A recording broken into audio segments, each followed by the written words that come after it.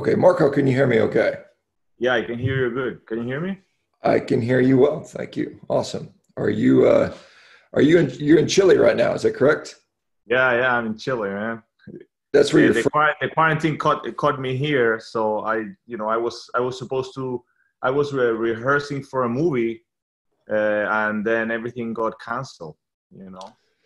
Yeah, I think a lot of our lives have gotten put on hold. I was supposed to be in Brazil this year, to do some lecturing, and then Spain and all those things got canceled as well. So, hey, let me ask you, for folks that don't know, Marco is an actor, film, a stunt person, and martial artist who is now following, I guess, a carnivorous diet. I saw in the background in the history you've been on a vegetarian diet at some point. You did a ketogenic diet, and now you've switched over to this carnivorous diet. But can you give us a little bit about your background for people that aren't familiar with you?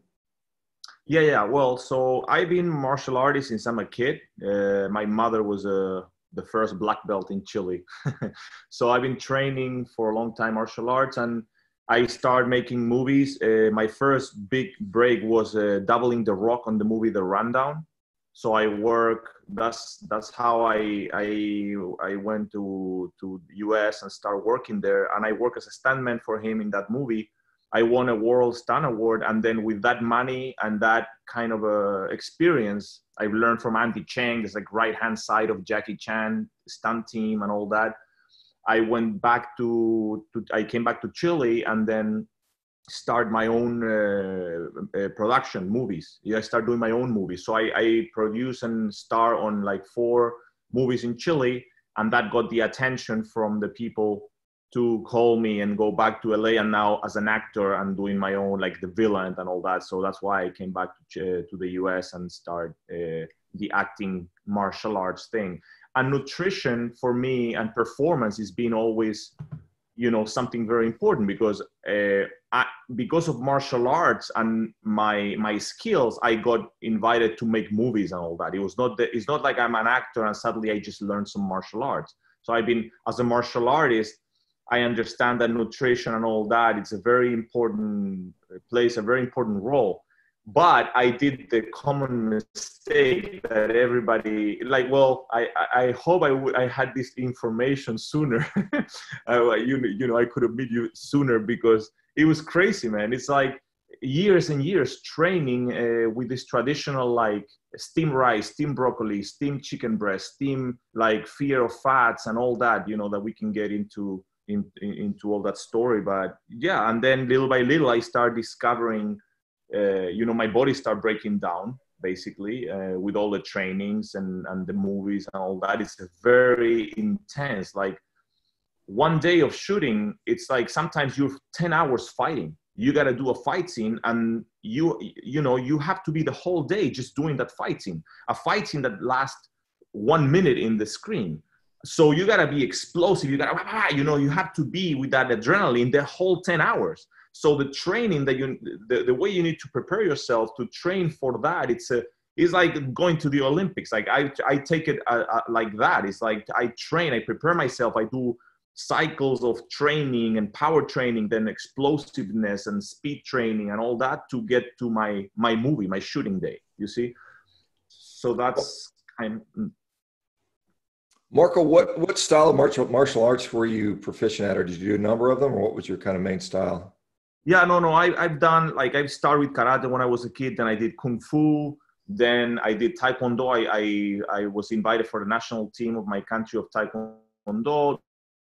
Then I started doing more acrobatics for the movies. Then I did boxing, and then in one year I decided I wanted to become a fighter. So I kind of quit the movies for a little bit, and I started training to fight MMA. But then Robert Rodriguez called me, and he gave me a big role on the movie Machete Kills. So that was like, oh, you know what? I better continue with this movie career instead of starting to fight, because that's one or the other. I didn't see it as, I needed to quit all my movies in order to focus on fighting. So I've been training different styles, and now I just kind of like I train a little bit of everything: acrobatics, boxing. I keep my skills up, a lot of strength training, power training, to keep the ability to jump. I do a lot of acrobatics, even though I'm a 6'2", 210. You know, that's my specialty, is like a very explosive kicks and acrobatics and stuff like that. So, yeah. Let me I want to just kind of talk a little bit about what's going on in Chile, just because you're there. We like to get perspectives from around the world. We've got a lot of people from different parts of the world. How is Chile reacting to this coronavirus pandemic? Is it martial law? Are you allowed to go outside? What is the current situation? No, actually, yeah, I got lucky, man, because I came with a friend visit at the beach, in a beach house, and suddenly everything started going down, and they start closing the cities. So basically, I cannot go back to the capital where it's my family. But actually, I don't live in Chile, so I don't have my own place in Chile. I live in the US, in LA. So, and I was like, damn, what I'm gonna do? And they're like saying, you cannot go to your second houses. So you basically have to live in your first home. If you have a beach house, you have to go back to your main house, right? And then the military is on the streets, controlling all the borders and all that, and there's quarantine. There's places that you cannot leave your apartment only with a permit to go for an emergency or something like that. So it's been going on like that, and you know, it's, yeah, I don't know, man, and the numbers still growing. So, you know, that's kind of where we are right now. And I got lucky that I was able to be in a place where I can train, I can, you know, go outside and kind of like figure out a way of training here. But yeah, it's cool. I don't have a lot of weights and stuff like that, but I'm doing a lot of plyometrics, sprints, jumps and stuff like that to keep the agility, you know. Yeah, it's interesting. You can train with no equipment. Sometimes I just find a rock and pick up a big rock. You know, you can find a big heavy rock you can throw or pick up or lift or whatever. There's a lot of ways you can train without equipment. So yeah. For me, it's always that, because as a martial artist and you know, all the acrobatics and stuff like that I do, it's a lot of strength training, but also I need to all the time doing a lot of speed and jumping and plyometrics to keep that, because there's my cycles goes, you know, I train a lot of strength for like couple weeks, like, I don't know, like 4 or 5 weeks.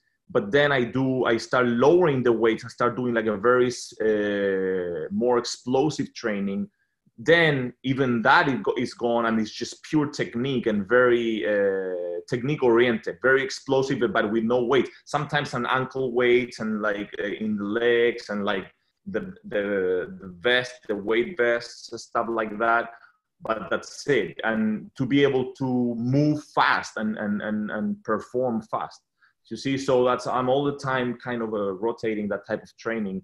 I have a very good coach that study, you know, in Europe, and he kind of was my mentor of how to train more as an athlete, because, man, I'm 41. So when I started this, it was back it was not even UFC yet. Like, martial artists didn't train as athletes. They train as you know, they just, you know, they do, I got to do 1,000 kicks and then I'm going to get stronger. No, it's like now you see UFC, how it changed the world of martial arts, and martial artists now are like athletes, like professional athletes, and they have coaches and they train like real athletes. So I started this long time ago, kind of with this coach. And that's why I guess with my 6'2", I'm able to do backflips and corkscrews and twist in the air, because kind of like he helped me develop this more like an athlete perspective and performance kind of thing. So, Marko, as a Chilean, the culture, I know in much of South America, you know, particularly you hear about places like southern Brazil and Argentina, but I assume Chile, I mean, meat is still considered a very vital part of the diet, a very prized part of the diet. I know someone's asked me to come down to Chile and speak in November, and I'm not sure if I'll be able to make it or not, hopefully. But how did you, so talk to me about your nutrition plan through the years. And I know you sort of did vegetarian for a while. How did that work? And then let's talk about your kind of transition to carnivore diet. Yeah, well, it's a lot. It's a kind of, I'll try to make it as more understandable as possible. But, you know, first, in Chile, people here eat horrible. You know, like the bread is like the number one thing they eat.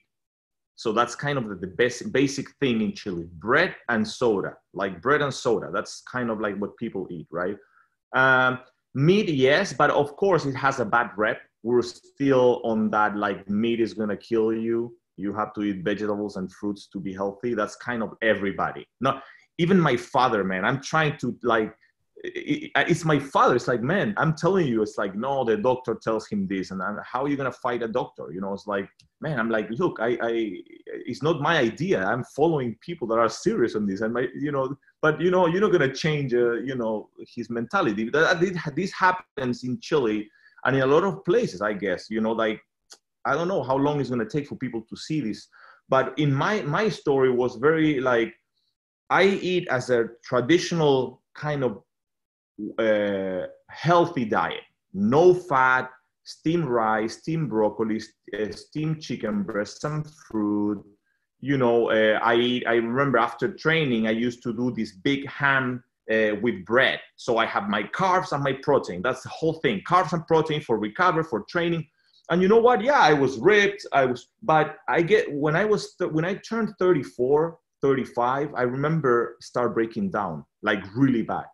I start developing strong acne in my face. Like, I'm telling you, man, these big pimples that it hurt like this. I'm like, what's happening? What's wrong? And I went to a dermatologist. Oh no, they start giving me these weird pills that dries your eyes. I'm like, man, I'm stopping this. And it was very aggressive. And then this thing came back again.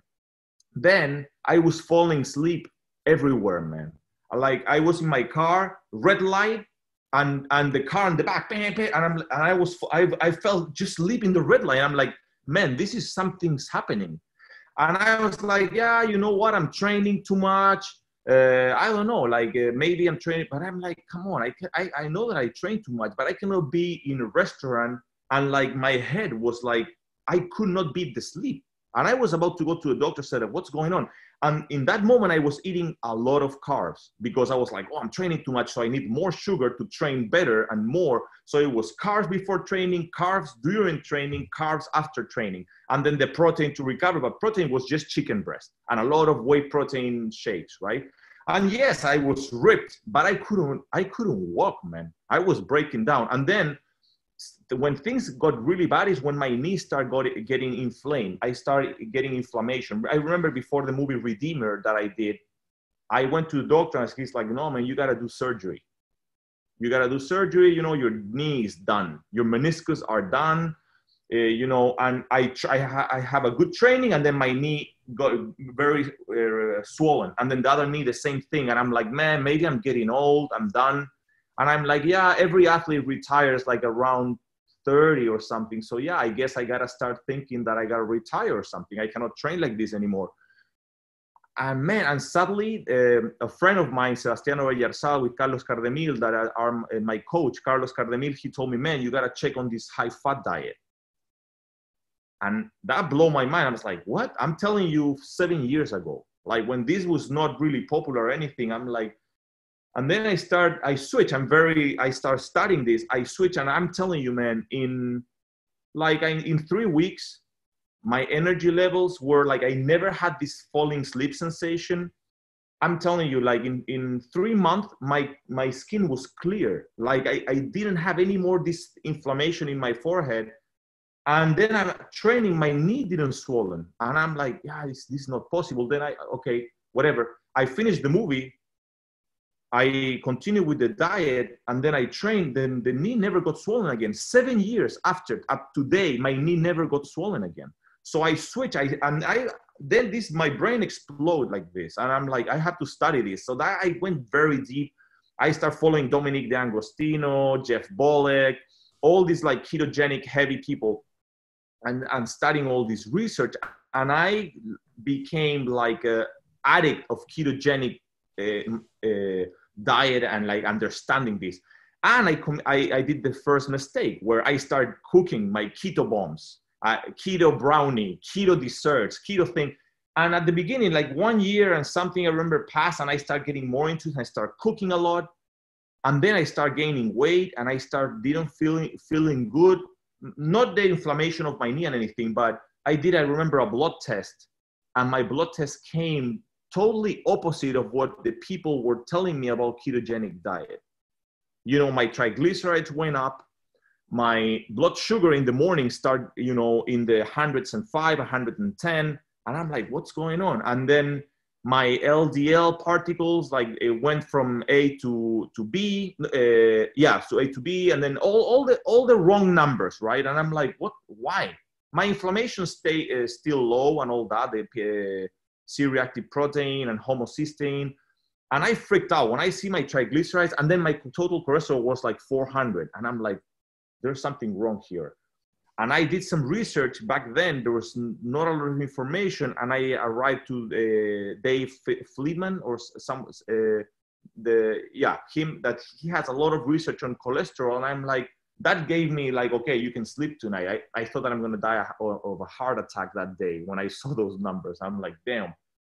And I got to that conclusion because the information that I had in that moment, that maybe I'm sensible to saturated fat. I was cooking too much. Like keto bombs with a lot of coconut oil, MCT oil, butter, like a cream, heavy cream.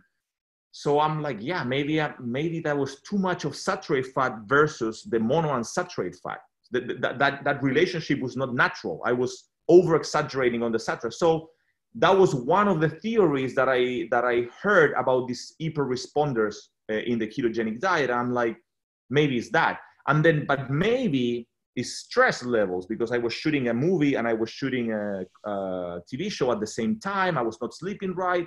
Maybe it was that. So maybe there's a deficiency in vitamin B12, in the B vitamins, because of the adrenals. My adrenals were down. So there was a lot of theories, and I'm in conclusion, I was like, okay, I'm gonna reduce the saturated fat.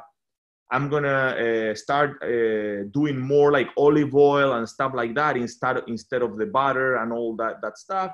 So I did this adjustment, and my numbers went down, and I start kind of lowering my weight again. And I'm like, oh, and that's why maybe I have to be vegetarian.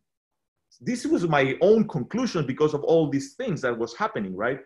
So yeah, I'm gonna try this. I tried vegetarian. So I start doing a lot of heavy, like avocado, olive oil, olives. I start eating a lot of like big salads with a lot of nuts and seeds. And I saw like in the plants, my nutrients, or like, okay, I gotta make a big salad, a bowl of salad to get this hungry, to feed myself and get all the nutrients. And I was adding all the fats to be on the ketogenic ratios. So then I measured my sugar, my ketones and all that. And I was like, okay, I'm in ketosis and all that. So I did that for like a year and a half, but it got to a point that I started having problems with my digestion. My recovery was not the best training, but I was good. I was able to do it. But the number one problem was that I have to supplement with, because there was no way I could make my protein intake for training and all that. So I was doing essential amino acids. I was supplementing with vitamin B12. I was supplementing with omega-3, DHA and EPA from algae. So I'm like, there was a moment that I saw myself, and my house was like a lab. And I'm like, this doesn't make sense. I mean, how this could be natural, right? If to be able to continue on this diet, I have to be I have to have a lab in my house. And I spend hours and hours cooking, because in my understanding is like, we cannot absorb the nutrients from the plants.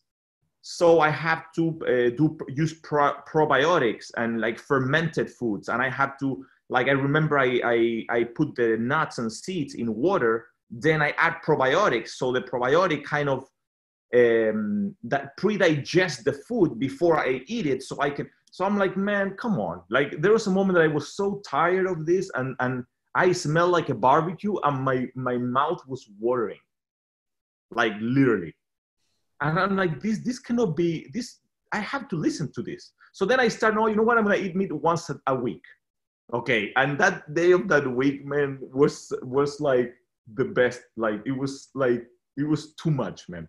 Then, okay, I'm going to do twice a week. And then little by little, I said, you know what? And then I started, like, I remember I saw your Instagram and this carnivore thing. And I'm like, you know what? I'm going to try this.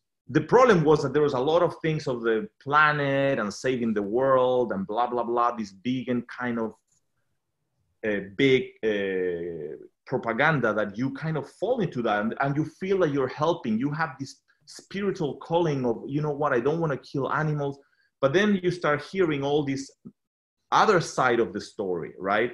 Like you know, the sustainable agriculture. You know, when you buy meat of free range and grass fed, and when you see the pictures of like a soybean thing and then a grass fed, and you're like, this doesn't make sense. Like, I'm saving what I'm saving here. I'm destroying the planet by trying to like create this food. So then my mind explode again. It's a big change, but I change it. And today, man, I'm telling you, I'm going for the 2 years more carnivore. So now my mind totally switched. Before was big salad, all my nutrients, and the animal products, I use it for, okay, a little bit of nutrition, protein, right? Then I went to vegetarian, but at the beginning I was like big salad, all my nutrients, all my minerals, all my vitamins and all that. And then the protein was the animal product. But now it's a big change because I don't see any more minerals or vitamins in the plant world. And I understand this is more bioavailable for my body and all that. So I switch into this carnivore thing, and my training is better. My recovery is faster. I never had this problem in digestion. I feel great. But I still wanted to have. I have these questions because I've learned so much about ketosis and being in a ketogenic state and these benefits of having ketones in your body. So I'm still studying and understanding, you know, after all this research of these people that are very smart and are, you know, working hard on this and having these findings of having ketones in your body, and then this carnivore diet where I feel great. I kind of feel the same benefits, you know, inflammation, recovery, even better. I train harder, I recover faster. It's crazy, right? But I don't have the ketones present in my body as much as going into a keto more approach, right? So I was like, okay, I got to experiment now. Maybe I should add more fatty meats, or I should add butter, or I should add olive oil. That's kind of like in the search that I am right now, trying to understand this and actually pick your brain and what's your experience if you have this kind of if you have tried this type of a difference in the carnivore world, kind of thing. Yeah, there's something called PKD, which people will do carnivore in a ketogenic fashion, and they'll focus on getting ketones. And certainly some people do benefit from that. I find as an athlete, as someone that trains hard, I think it's hard to do that with lower protein. It's hard to do the performance that you might find. And so I think as long as, you are having your energy that needs met, as long as you're performing well, as long as you're maintaining muscle, then you probably okay continuing to do, as you're doing. That's been, the experience. Now, if you see, things like blood sugar issues like you saw before, and that can, as I delve more and more into the cause of insulin resistance, I'm pretty convinced that you can, any sort of macronutrient in excess can lead to insulin resistance. We certainly see it with carbohydrates via things like oversecretion of insulin or chronic secretion of insulin. We can see it with fat. Fat can lead to de novo lipogenesis, and that can occur either through carbs or fat. And then protein, if eaten beyond needs, and it's hard to do. That's the nice thing about a carnivore diet is that it's hard to overeat meat. I mean, it's doable, but it's very difficult, and so most people. But what's an overeat in what do you mean with that? Because I'm 6'2", I'm 210, yeah, and I realize that I can eat like around 1 kilo. I don't know what's in. Yeah. That's certainly not that much. I mean, I'm talking, when you start getting into 2 kilos, 3 kilos, something like that. Yeah. Okay. But then the problem with that is like what I was saying. When you eat too much protein, right, then you transform the excess, or you create sugar and then you basically running out of sugar, not in fats, right? So the Your research, metabolism. yeah, the research on that basically shows if you're not diabetic, it's very, very difficult to turn protein into sugar.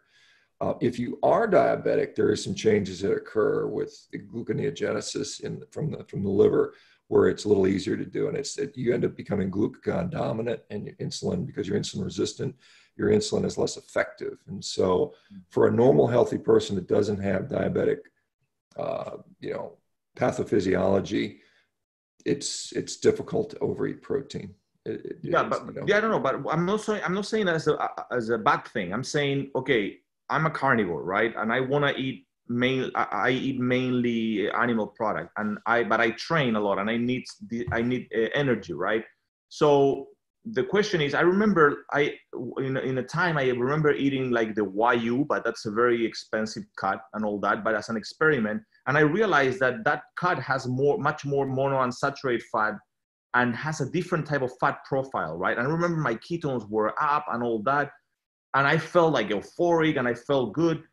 My question is how you can, in a budget, what's your opinion adding fat? Like, for example, what do you think about olive oil? What do you think about coconut oil to add into this carnivore approach to sometimes, you know, don't have to overeat protein and add some calories from fat to be able to have that energy for performance purpose, instead of having to eat so much protein to get glucose from protein for performance? Because I'm sure with all the protein that you're eating and the way you're training, you're getting that energy from like you're getting your glycogen stores full because of the protein that you're eating. Because if you're not eating sugar and you're eating a lot of fat, where you get your energy from training? Like, that's kind of my.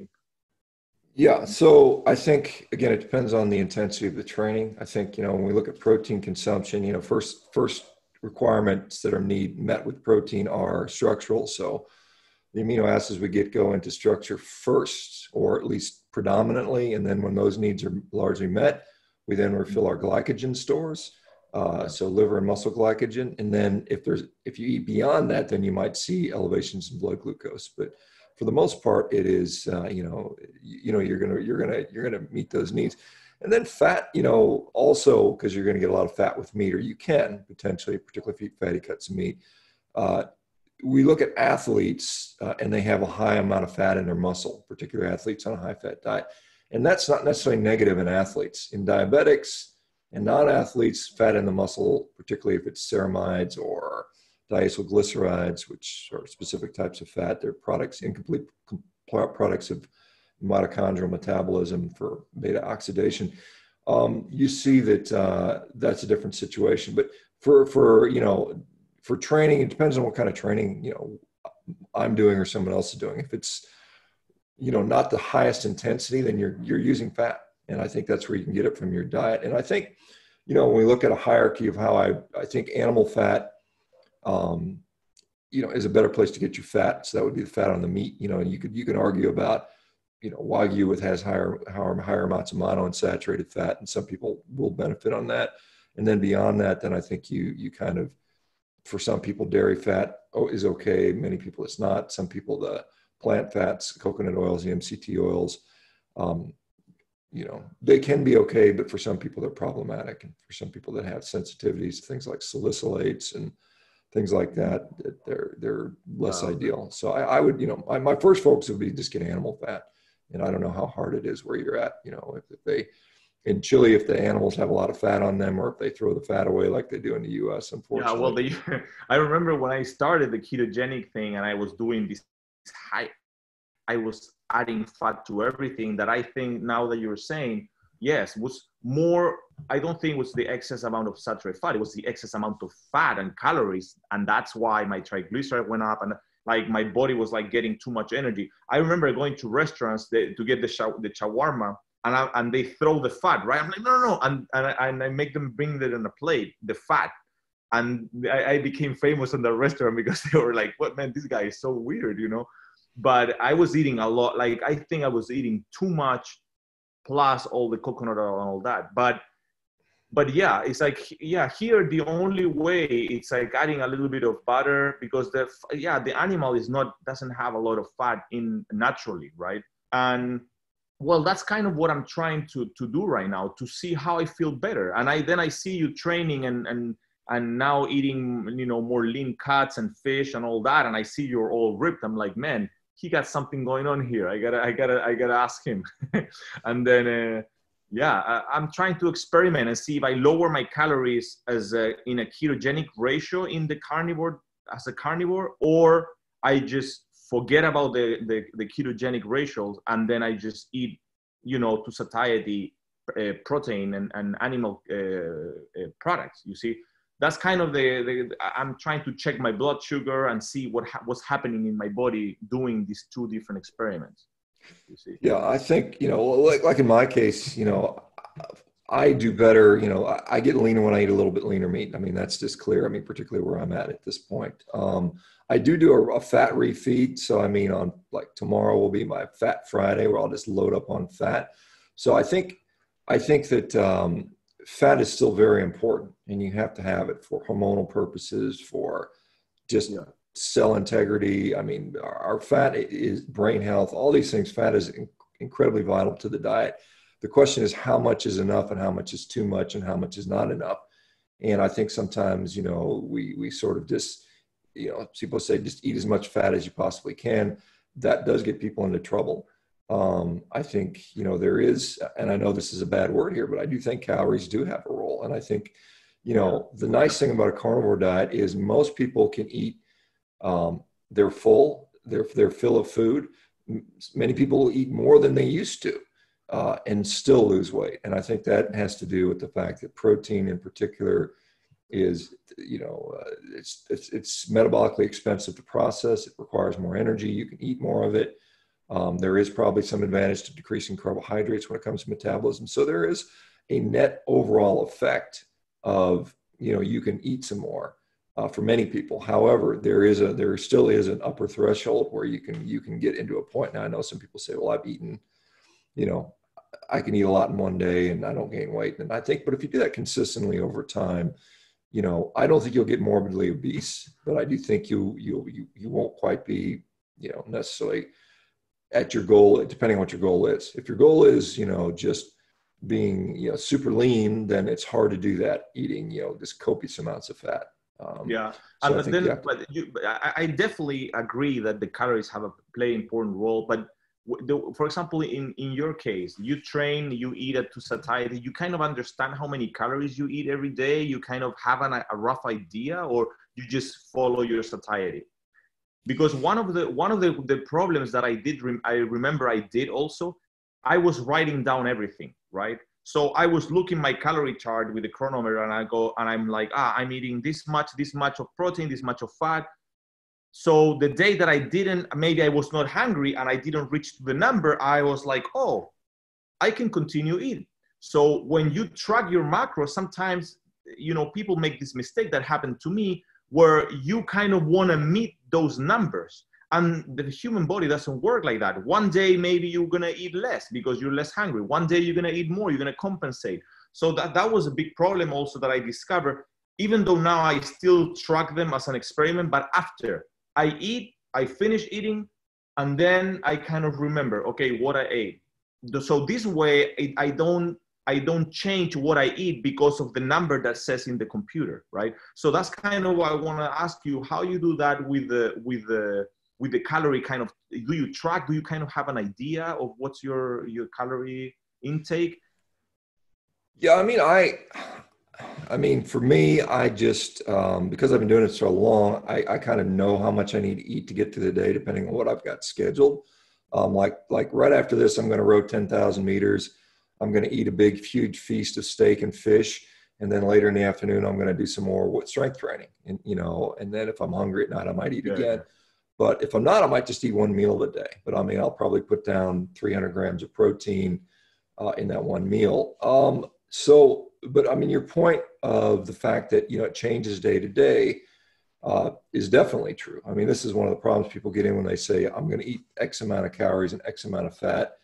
The problem is, how did you sleep? how much, what's going on activity wise that day. Are you exercising hard? Are you exercising less? Do you have a cold? Are you stressed out? I mean, all of those things, what's the temperature outside? I mean, the temperature outside changes your metabolic requirements. If it's cold, you got to generate more heat. And so you need more calories to do that. That's why Inuit used to eat, 6 pounds of meat a day. I mean, because they lived in a place where it's freezing cold, and they were constantly having to generate body heat. So, I think that's a good point. That that's a big mistake that I made it, and I'm giving I'm letting the people that are following this that that's a big thing. When you want to make it so perfect that you measure everything, then that totally is gonna get you, because that's not how it works, though. And I make that mistake, and I saw my blood work, and it went downhill, you see. So that's why I was asking. So you eat once a day, but you kind of, you once or twice a day. Yeah, me too. I'm kind of gravitating to eat once or twice a day, depends. But I have this thing, man, that sometimes I eat and I need that change of flavor. Because of the ketogenics, when I started, I was very big. I'm very big on the dark chocolate, like 90% chocolate. You don't have any treats like that where to finish your meal, or you just eat the meat, the fish, and that's it.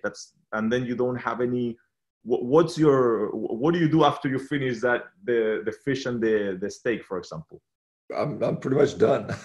Yeah. I might, like I said, sometimes I'll have some bone broth if I'm, like recently, again, this is a weird time for me because I'm actively trying to lose weight. I'm actively trying to get really lean for competing in CrossFit. So this is not my normal approach to diet. This is just for this sort of period of time where I'm, trying to go from 240 to 225 or something like that. So I'm trying to really lean out. So I have a specific goal, a specific time frame, and I'm specifically working on this. But I mean, once I get there, I will probably revert to more of a just, eat to appetite, eat to satiety, not worry about it. But like I said, just for this specific goal. And again, this is not normal human physiology, what I'm doing right now when I talk about this. I mean, most people don't need to be sub 10% body fat. Most people don't, wild humans don't have to do this. And so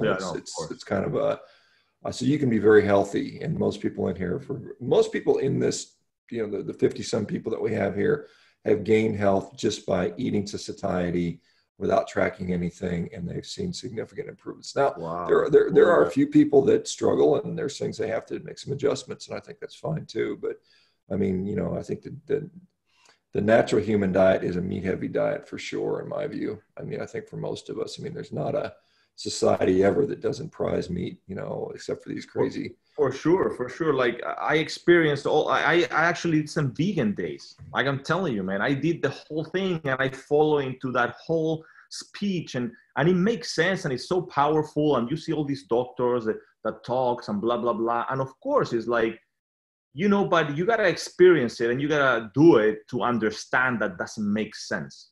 You see, it's just, you have to do it and understand, okay, how are you going to put that big salad with all these different elements like beans and rice and like kale and carrot and I'm like, if I'm in the wild, how I'm gonna replicate this? It's impossible.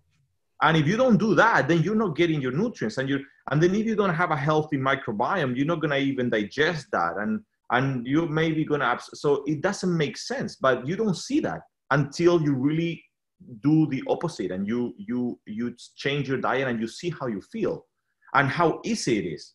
I don't take one vitamin now. I don't take any supplement. I don't take nothing, zero. Before my place looks like a lab, and now I'm like, just go to get my steak, very easy, not cook, no nothing. It's like, it doesn't make sense, the other thing, if you just think about it. Yeah, but it's just something so simple. The human mind likes to complicate things so much. It's like, I don't know, man. It's like, Marko, let me just ask you a little bit interesting, because, as someone who does acting and is around the film industry, there's sort of a lot of, it seems like a lot of people there sort of choose vegetarian, vegan diets. Have you seen anybody like sort of giving you trouble for eating just a meat-based diet, or what's been your experience working in that community with regard to what people think is healthy nutrition? Yeah, well, of course, it's a thing now to be vegan, you know, because James Cameron is a very good big director. And actually, I met him. I worked with him in the movie Battle Angel Alita. I had a big conversation with him actually about nutrition. But in that moment, I was more keto, right?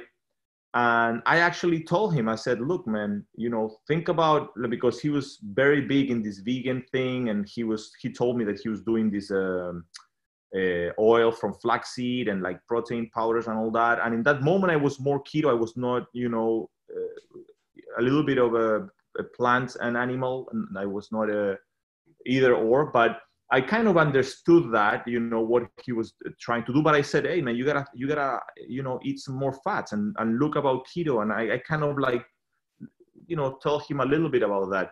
But he was very like, he was very willing to take this new information and all that. And I think I cannot see that he has like a money purpose with what he's doing. Like, I don't like the people are thinking, you know. I think that he's you know, he's James Cameron, man. I don't think he has a money issue, you know. I think all what he's doing, like everybody, like me, he fall in that speech of like being vegan, you're gonna save the world. And because he's such a up there, he's a guy that now he's worried about how to save the world. He's not worried about paying bills, being healthy. This is the type of guys that have a different level of goals, right? And he just believes that. And I do believe that he truly thinks that this way he can save the world, until he's going to see the reality that is maybe not that. And that's why the work that you're doing, and, you know, I was like, man, we need to help to promote this. And that's the same reason why I feel honored to be here talking to you. I have a lot of following and people that know me, and I'm like, and we need to talk about this, because people, they just been told one side of the story, you see. And it's not, you don't need to be very smart to understand this. You don't need to be very smart. It's just we're being blind though. But once you open your mind and you look the other side and you hear this other story, then you understand. And in the community, yeah, people, they're all following kind of James Cameron movement, and it's a cool thing to say that you're vegan now. But I think that it's much more cool thing rather than it's going to turn forever. I think it's going to be a wave. You know, people's going to do this for a little bit, and then they're going to start realizing, oh, this guy got sick, this guy got injured, this guy is not doing good. So it's going to pass, I think. It's not going to keep growing, right? It's not possible, because people, maybe 1 or 2% are the people that can do forever. Like a Rich Roll. You heard about Rich Roll, right? You know, he's a guy that's still vegan, and he talks about it and he swears about it. I'm friend of Nimai Delgado. You know who Nimai Delgado is? Like the big bodybuilder, vegan, very nice guy. And he's but there are very unique cases. You see that, I don't know, like, it's not easy to follow a vegan diet right now. If I tell my friends and my people, hey, you got to do a vegan diet and you got to follow all these instructions, it's impossible. It's much more easy to someone to say, hey, just eat steak, ground beef, beef liver, fish.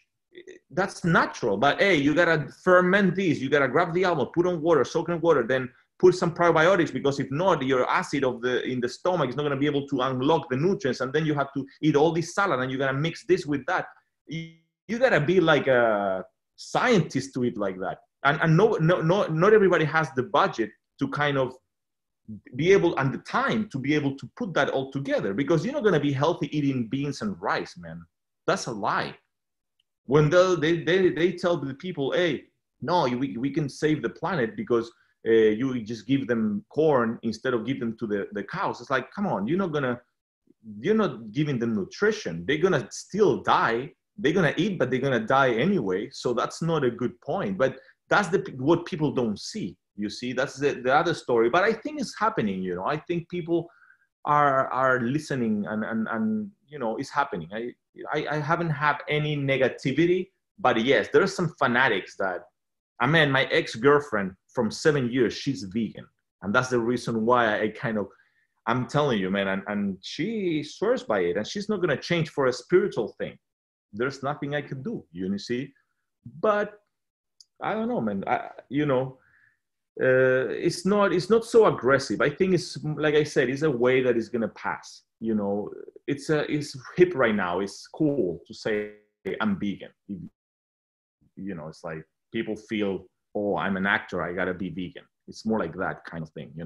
So Are you, I guess maybe, I don't know how often you get back to Chile, to home, but are you finding that that you've met people that you influence that are taking up or trying a carnivore diet? Are you finding anybody that's following along with what you're doing? yeah, a lot. Actually, it was funny because I came back, and then all my family and friends of my ex-girlfriend that are all vegan. She actually created a restaurant, a hotel, that the most sustainable hotel in Latin America, and has a big, huge, it's full of people, like one of the #1 restaurants in Chile right now with a lot of vegan things. And some of them, like I remember, I created the pizza. It's a pizza with a ketogenic pizza, vegan, with a flaxseed crust, almond flour, and all that, and it's still there. And people and now I arrived back after a couple of years, and I'm like, I see in the restaurant, the only thing I eat is meat, and I bring it's so funny because it's like, but people are like, yeah, I gotta try that, because they see that I'm good. Everybody's like, oh, Marco, I see that you're strong, man. You look good. You look healthy. What are you doing? Like, man, it's the truth. I gotta tell you. I'm sorry. A couple of years, I was telling you totally the opposite. I gotta be humble. I said, look, man, this is what I'm doing right now, and I feel great, man. It's like I don't. It's easy. It's easy. I think the most important thing is that it's like it's just easy to do, and you feel great. It's no struggle. There was a moment that my diet became a stress. I wanted to go to a restaurant, and I wanted to be keto and vegetarian. Good luck with that. It was such a, like, because the keto benefit, nobody can take that out of me. Like, for sure, I gotta be keto in my mind because of the inflammation, my knee pain, and I feel better in 41 than when I was 30, man. I'm training harder, I'm better, I do all my moves, everything. So of course, being in a ketogenic state, it helped me so much. Now,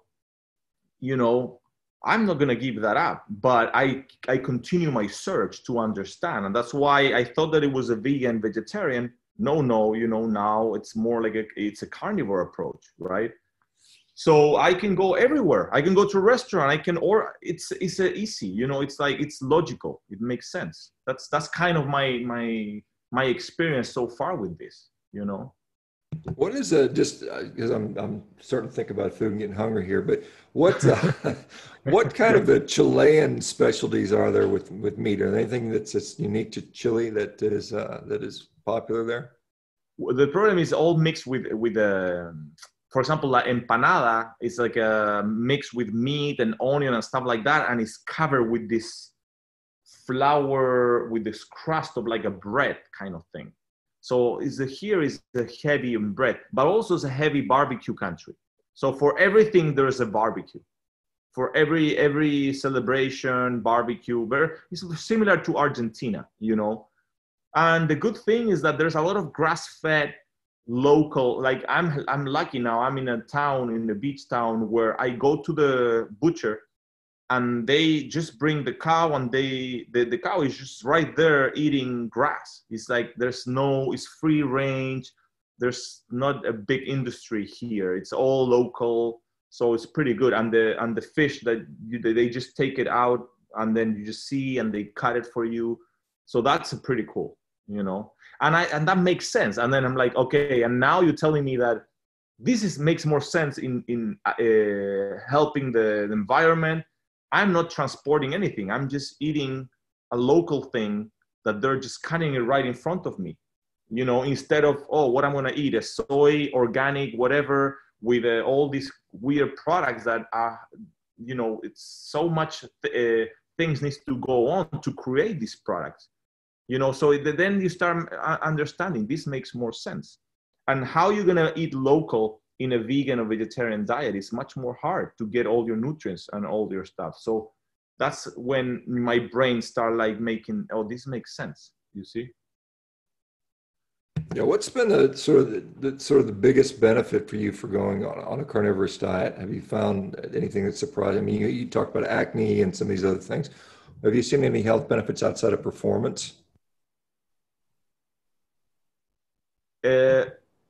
Well, no, yeah. The number one benefit, man, is recovery, digestion, and inflammation. Like digestion, it's like I never had issues with my digestion before. Was all the time weird, man. I don't want to go get into details, but it was weird. There was something going on, you know, like you know, multiple times a day, you know, like not that didn't make sense, right?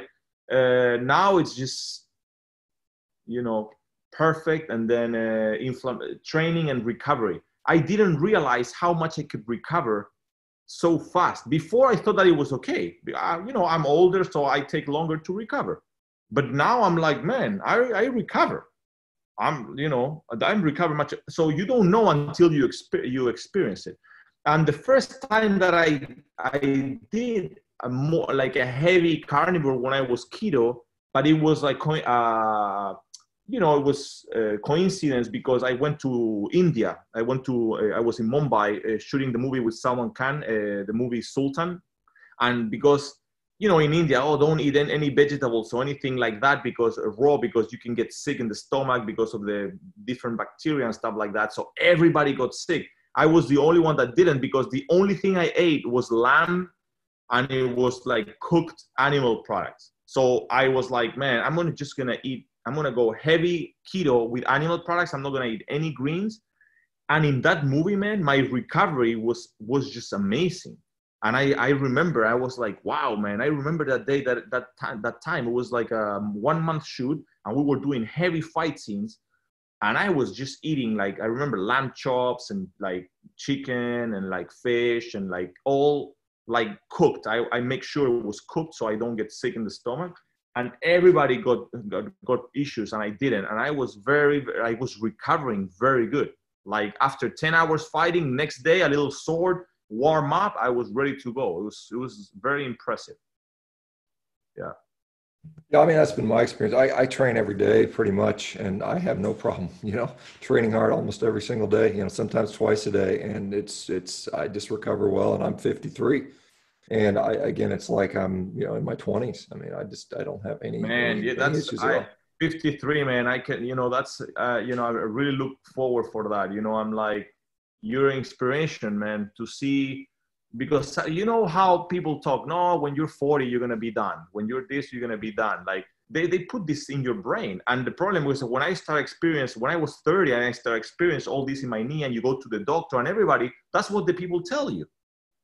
And it was like so frustrating, you know. But now, man, it's just boom. It's like, how come all this have to do with nutrition? And then you go to a doctor and nobody supports this. Nobody, oh, this have nothing to do with your food or what you eat. It's like, it's just, I feel obligated to communicate this. You see, I have to, you see, because people are just living pain, suffering, no energy, you know, and it's all about the food. And they keep going to the doctor and wasting money going to a doctor to wait for an answer. And it's just so simple that, you know. Yeah, it is amazing that food makes such a huge difference. And it's insane that as medical professionals, we don't recognize that more. I mean, that's one thing that really is, you know, I'll hear people that they'll go to the doctor and they'll say food has nothing to do with your diagnosis. And more often than not, it completely does, you know. And so, and I appreciate that you as someone who has a, you know, an influence on people as an actor, that you're out there saying this, because there's a lot of people that would, you know, in the current climate, they're embarrassed to admit they eat meat, you know. And you know, when Joe Rogan came out there and said he went on the carnivore diet, I thought that was very, very kind of brave of him to do that, because I've been, unfortunately, and some of it I brought on myself because the vegans like to go after me, and I push back against them. But it's hopefully you'll inspire more and more people. I know we've got Jason Acuna, who's another actor, coming on tomorrow, that is also on a carnivore diet. So we're getting more and more of these folks that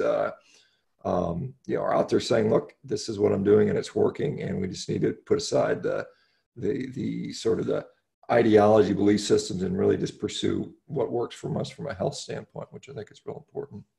Yeah, and when you see, as a doctor, when you see this is going to be like, how come this is not more like a mainstream? Like, why my father keeps going to his doctor, tells him that the bad cholesterol needs to be under whatever, and the total cholesterol needs to be under 180. And it makes my brain want to explode, because he goes to the doctor, oh no, I'm fine. My cholesterol is 180, my triglyceride is like 150, and my HDL is 30.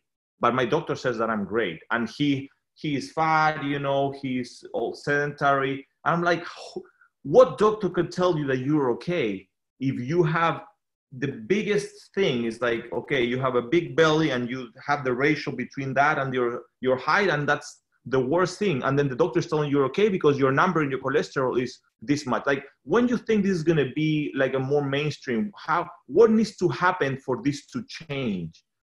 Like, you as a doctor, because you cannot recommend this. There's a law behind it. There's a protocol that you have to follow. How it works, because it's frustrating, Well, I think, some of the stuff that needs to be done is being done. Like I said, we have a study coming out with Harvard University, which we're in process right now.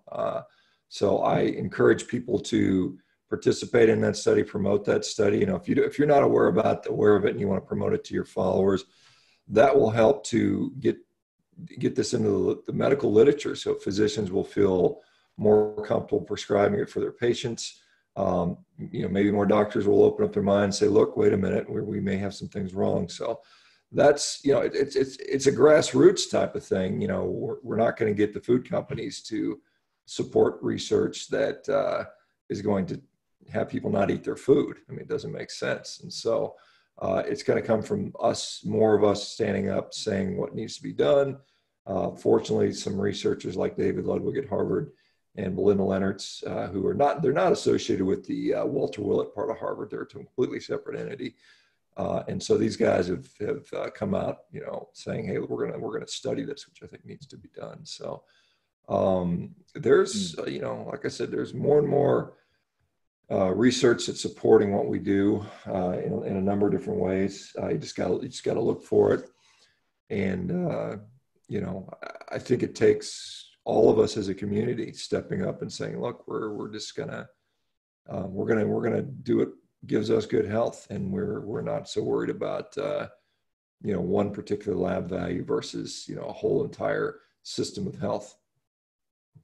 Yeah, but that's a decision of each doctor. Like, can a doctor here, for example, start applying this, or he can get his license removed? That's how true of that there is. That if a doctor, a patient arrives and has a 300 in total cholesterol, but his triglycerides are okay and all that, and he understands this, but he doesn't recommend statin drugs because, you got to lower your cholesterol. That there's a protocol. How true of that is a protocol, or is just the doctor believes? Like, So as far as, obviously there's guidelines coming from American Heart Association and others that will recommend that someone with 300 cholesterol is going to be put on a statin for the most part, particularly if they have any other comorbidities. There is the computer systems now sort of navigate you there. They flag it. They give you a big red sign that says, hey, this person's cholesterol is so high, we think you should recommend a statin. So there's algorithms built in to drive everybody in that direction. So it takes the thinking out. It doesn't say, hey, but they don't have high cholesterol, they don't have high triglycerides, and they don't have inflammation, and they don't have glucose issues. So we have that. Now, as far as, there may be some litigation. Let's say you have a patient like that who you failed to put on a statin, and then a year later they have a heart attack. They may be able to come back and say, hey, because you didn't follow this guideline, we're going to sue you. And so a lot of doctors are fearful of that. But as far as, I don't think, at this point, the licensing isn't an issue. There's still some freedom, at least in the U.S. Now, it may be different, and it may vary by state to state. But like my issues around licensing, that didn't really have to do directly with that sort of thing. It more had to do with hospital and money and stuff like that. And that got, what independent review was changed. But but I mean, there certainly are physicians that are fearful to go against guidelines for sure. But that's where we have to, that's why it's important to help with the research. And that's why I keep trying to get people to. Okay, cool. I understand. Well, Marko, it's been an hour. It's been a pleasure. It's good to get to meet you and talk to you. This is going to go up on our YouTube channel in a few days. Let me know what else I can do to help. I thank you for getting out there and spreading the word. It's another good advocate for the diet, and I wish you continued luck. What's the next movie you got going on? What do you got going on? I assume this coronavirus thing, once it settles down. Yeah, well, I have 2 movies coming out: The Green Ghost that I shoot in Texas, and then Invincible that I did in Thailand. They're coming out. They're not out yet. And I'm shooting supposedly Mirage Man 2, but got canceled, so I don't know. But people can check Undisputed or Machete Kills or, Savage Dog that is in Netflix. You could see a little bit of my work to have some fun in this quarantine. Redeemer, in Amazon Prime, they'll find them. There's some in Spanish and English, so they'll see in YouTube some of my videos. Well, but thank you, man. Thanks for this chat, and it was a lot of fun. And yeah, man, we gotta spread the word. And yeah, I'll be in touch, man. Looking at your training, asking you if you have some doubts and stuff like that, and we can stay in touch, man. Absolutely, it was great, man.